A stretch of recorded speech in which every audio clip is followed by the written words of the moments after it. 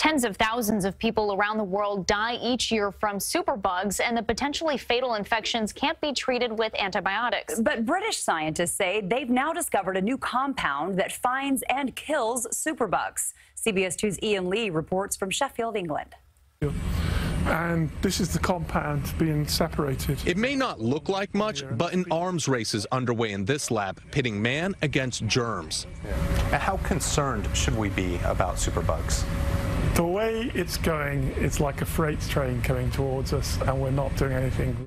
Superbugs are bacteria like E. coli and MRSA that evolved to resist current antibiotics. Health officials predict they could kill more than 10 million people a year by 2050, putting patients at risk of deadly infections during everyday procedures. Imagine very common operations like hip replacement, knee replacements, things like childbirth will become a major medical problem. But scientists at England's University of Sheffield say there's hope.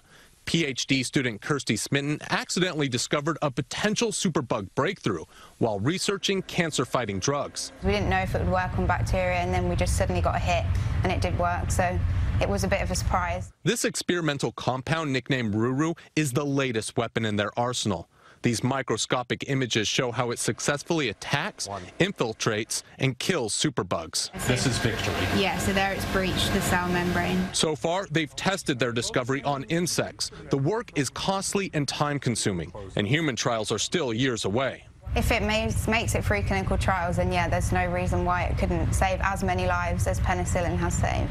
And if approved, it'll keep doctors one step ahead in the war against superbugs. Ian Lee, CBS News, Sheffield, England. And researchers say if all goes well, this new drug could be in your local pharmacy or hospital within 10 years.